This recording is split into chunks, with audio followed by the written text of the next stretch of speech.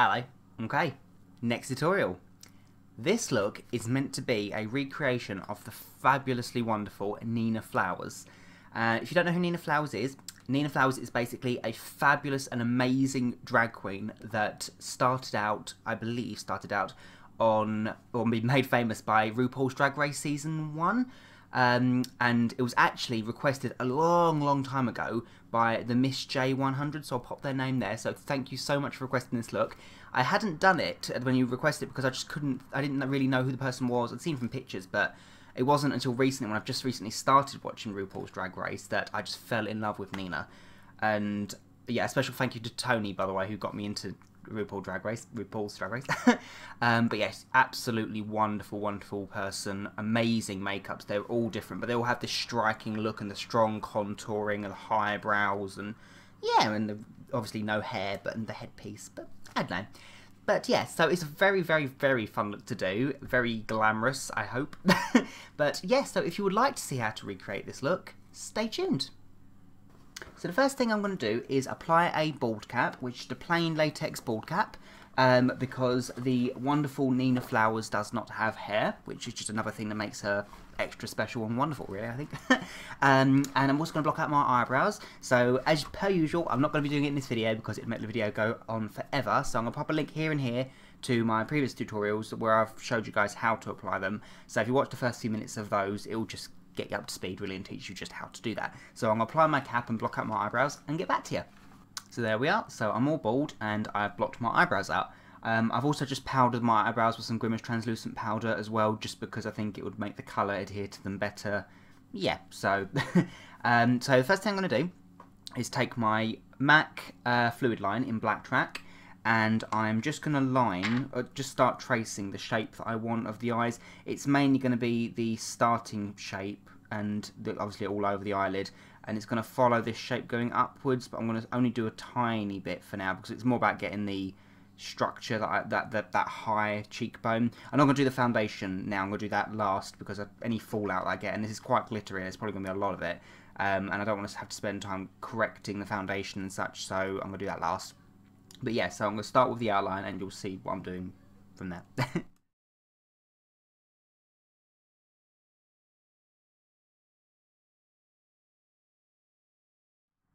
Okay, so don't worry about making it neat for now.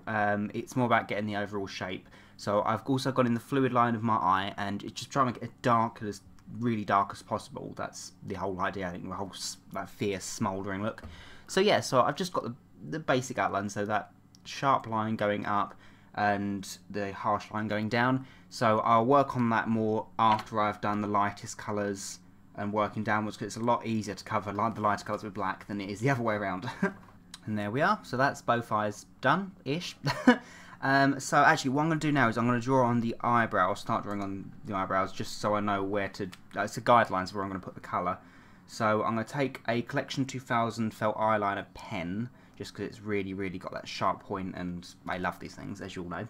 And I'm going to start drawing on the shape that I want. Now it's very high, and it has got an arch, but the arch tapers off up here somewhere, so just be really patient with it. So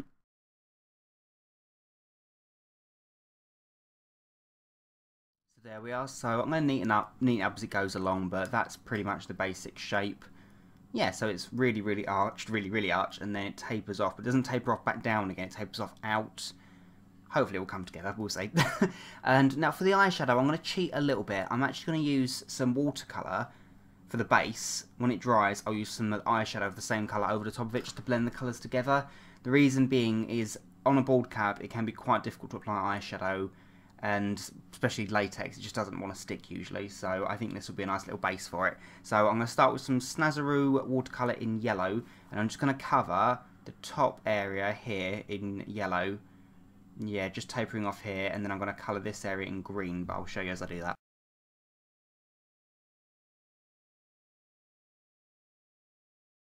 Then I'm going to take some grass green, or is that lime green? Sorry, lime green Snazaroo watercolour, and I'm just going to colour in the next area underneath the yellow.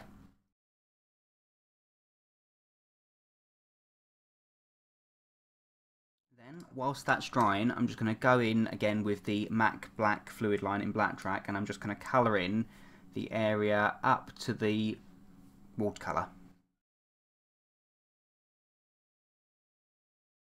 I'm just going to take that colour up and along where my eyebrow is and just sweep it out like that.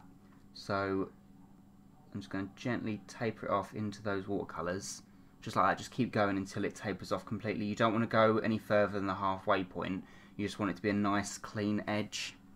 Then I'm going to take a really dark green, I think this is Humid by M.A.C eyeshadow, and I'm just going to start applying that right where the black starts, or where the green starts rather, and just start blending it upwards. But I won't go right to the edge where the yellow is, because that's way too light.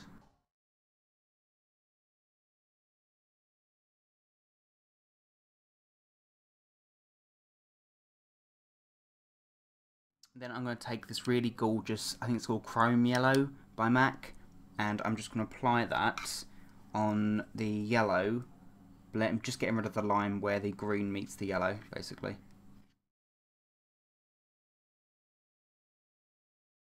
So now I've got the basic shapes going on. You'll notice I've not done anything to the edge yet, because I'm going to do that very last one, so I've got all the glitter on and I can just make this line really neat and sharp. So now, the super fun part, I'm going to take a Barry M Dazzle Dust.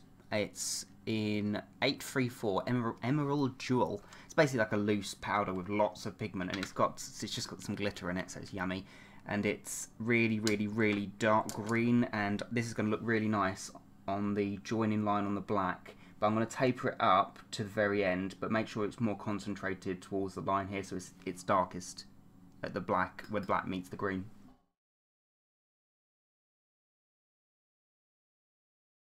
Sorry, I kind of got carried away there.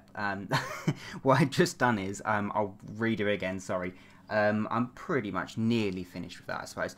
All I've done is, I carried on doing what I said I was doing. I took the dark green, I lined this area here where the black joins the green, just to get rid of the line, the harsh line. I carried on smoothing it upwards, but then what I did was I took another Barry M colour in number 22, which is a black, not a black Barry M colour, but it's got some flecks of gold in it, which it just works really well. And all I've done is I've dragged the colour up. As I said before, you haven't got to make it neat yet, because we're going to neaten up at the end, and no more than there. And I've just pulled the colour outwards, and I've just blended it in. Yeah, so I've just kept going. If you need to add some more yellow, just keep going in. The idea is just to make this gradient. You don't want there to be like a line where the green stops and where the yellow starts, like I have at the moment. But I'm going to keep blending and blending until that line goes, or as close as I can get to it going. So yeah, I think that'll do for the time being, because otherwise I'm going to be at this stage forever. So now I'm going to start on a foundation. So I'm going to take, as usual, my Kryolan TV paint sticks, and the reason I use these for drag is just because they're so thick. They're like a concealer stick, basically, and they blend so lovely.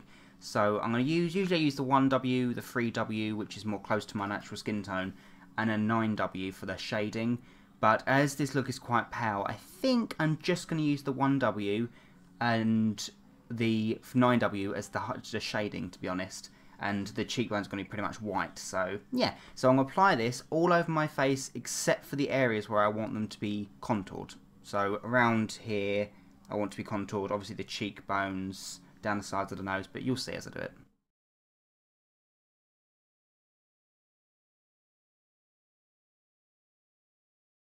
Then I'm just going to take my kabuki brush and I'm going to start blending this all in. There we are. So then I'm going to take my 9W, which is the darker shade I believe, and I'm going to start doing the contouring. Now it's got to be fairly strong, and that's one of the strong iconic looks of Nina. So I'm going to draw my cheekbones on, I'm going to blend all these colours out again, but just try to make them, try not to blend them out too much, okay? And I'm also going to do some shading here, but where the cheekbone is, I'm going to have this line stop, so don't blend anything in this area here, but you'll see what I mean.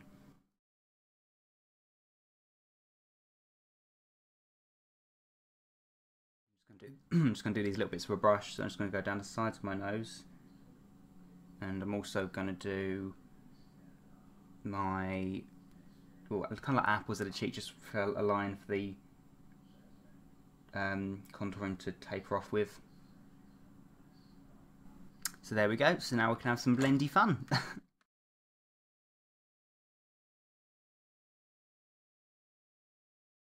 that's the majority of the blending out of the way. As you can see, I've just gone up the sides of my cheekbones and I followed this pattern going upwards. Same on this side as well, so it's going to have this really harsh line. Yeah, so now I'm going to powder the entire look with some Grimas translucent powder, which will lighten up the look a lot as well. And I'm going to brush it all off, the excess, except for the area underneath my eyes or my cheekbones. So I'm going to let that sit for a little bit and just absorb the not foundation, the cream concealer.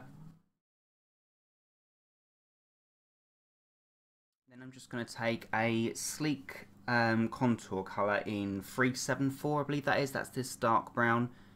It's really lovely. And I'm just going to trace exactly where I've gone before. I'm just going to be particularly dark on this area here, just because it really sucks in the cheekbones. And yeah, and I'm going to go down the sides of my nose and basically everywhere I've gone before.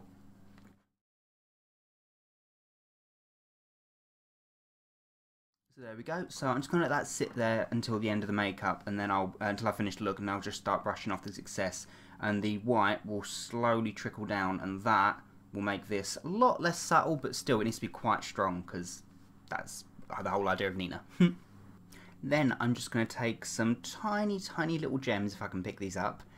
Tiny little gems that are just sparkly and shiny, and I'm just going to stick them all over the eyeshadow, leaving quite a few gaps, probably about 2 gem gaps in between.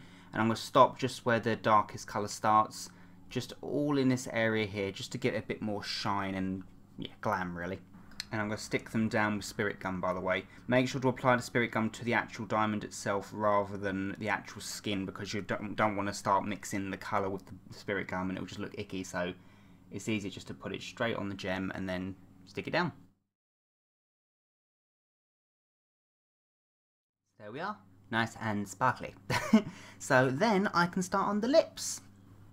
So the first thing I'm going to do for the lips is line the outside shape that I want. I'm not brilliant at this, so no judging. I'm determined to get this right, but we shall see. So I'm going to line the shape that I want. It's going to be a real sharp point in the corners of the lips, but it's going to be a very high Cupid's bow that's still quite arched and a very full bottom lip. So here we go.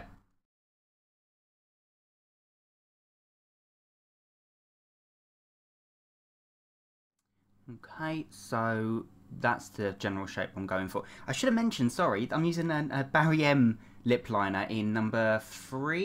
Yeah, number 3. It's like a really nice deep red. Then I'm just going to use another lip liner, but I'm just going to colour in the outside shape, not the centre. And then I'm going to use a Max Factor Colour Elixir lip liner.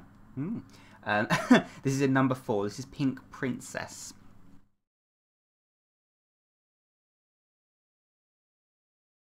I'm then going to take something I've only recently discovered by Sleek, a lipstick palette, and I'm going to use this colour here. It's by, it's called Lola, is that Lola? Yeah, Lola. It's it's like this nice pinky red, and yeah, so I'm going to apply it. It's like a really nice lip, it's almost like a lip tar, but difficult to describe. It's really malleable. We can blend it really nicely. So I'm going to apply it on the outside and just blend it towards the centre. Again, not applying too much product in the centre of my lips because I want that to be my highlight.